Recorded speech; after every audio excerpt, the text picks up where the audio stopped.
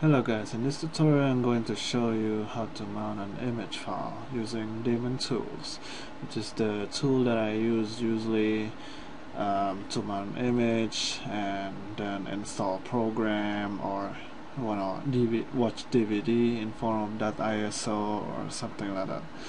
Well, let's first look at the file.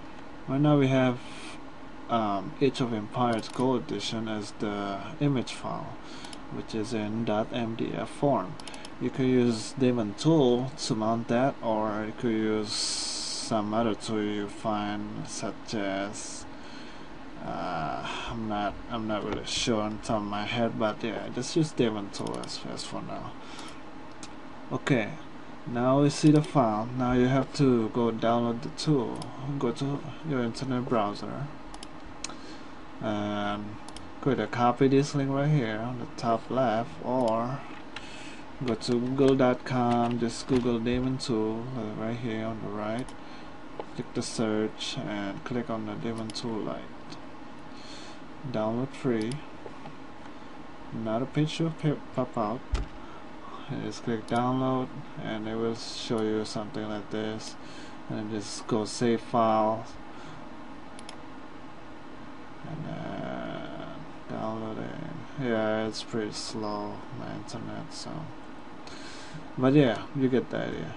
Once the file downloaded, just double click on this .exe, install it. You have to restart your computer, that's mandatory. So once you install your restart your computer, you're gonna see an icon on the bottom right corner where the time is.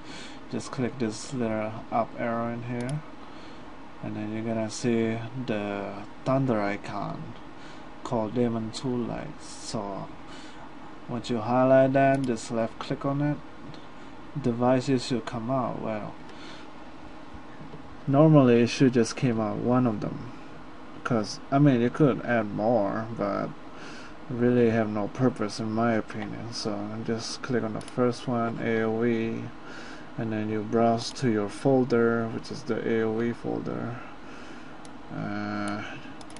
The Age of Empire, and just double click. You're gonna say mounting image, and there you go. Came out as a disk drive now. Now you can just run the setup if you want it, if you have the games, have like me, and just install it. That's about it.